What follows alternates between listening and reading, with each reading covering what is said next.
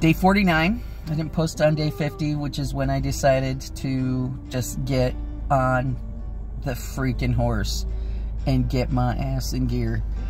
Some diet stuff has been going on for about the last month. Helpful to not be hitting it all at the same time. But, so a lot more protein and far fewer carbs. And,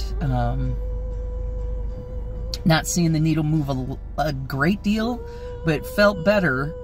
But then some of the protein, trying to get back to dairy, it's not working out. It's the inflammation. It's so painful, I can't deal. So yeah, no more cottage cheese. But there are many alternatives. I am so lucky and privileged in this world to be able to attempt to look for the alternatives that I would use for so many great recipes that I see on TikTok. But 50 days from getting on an airplane to Alaska. And if I don't have to use a seatbelt extender, that is my goal.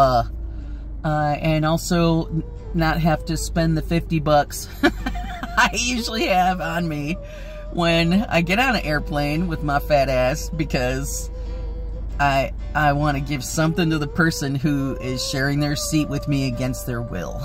I really feel like it's just fair. I don't think that's fat phobia. Although the fat phobia was roaring pretty hard today.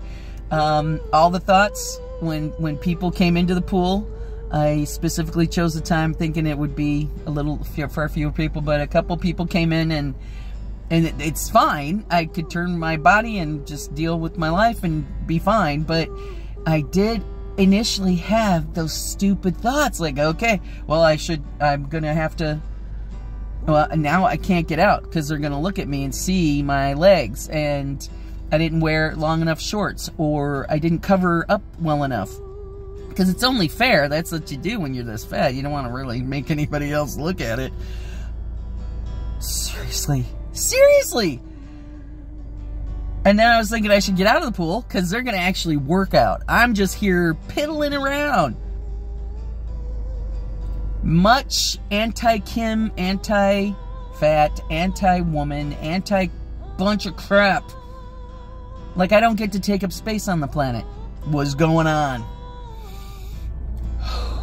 And then the oppositional teenager piece of me that's been very big for a good 15 years now, reared right up and very challenged looks at people who are, you know, underwater. They're fine.